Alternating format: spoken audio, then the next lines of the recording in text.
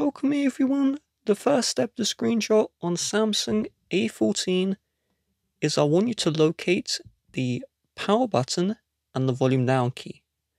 You need to click and release both of these two buttons at the same time. Don't hold these buttons down, just click and release. So I'm going to do this, 3, 2, 1, click release.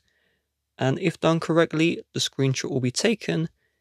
If done incorrectly, your Samsung will lock, or you will just see the volume go down.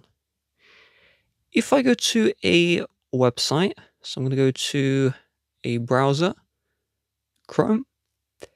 Inside of browsers, you can take a full page screenshot without having to take multiple screenshots.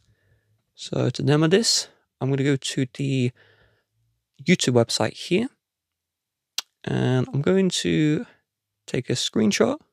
I'm going to take the screenshot, and on the website you have the option to capture more by tapping on this arrow, and this is going to capture more in one screenshot.